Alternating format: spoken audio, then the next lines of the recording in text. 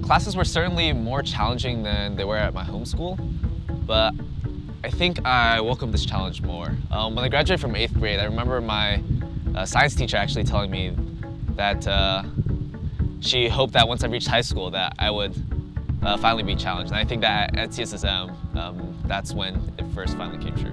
I was really determined to do as well as I could here, and it took an adjustment. The classes are definitely harder than they're going to be at your old high school, but you're going to realize that it's ultimately definitely for the best, and that I feel so much more prepared to go to college, so much more prepared in the fields that I'm interested in, and the hard work definitely pays off.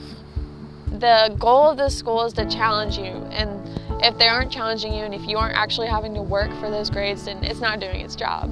So it's definitely a lot harder, but at the same time, I feel so much more engaged in academics, and it's almost a lot more enjoyable and exciting now that I do have to work for it and that I have a challenge that I can tackle. So. Courses are challenging, but it's a good type of challenge where you push yourself and you strive and you learn. I thought this was like so intimidating and I was scared, and I remember telling somebody I couldn't come here because I wasn't smart enough, but now like I'm here.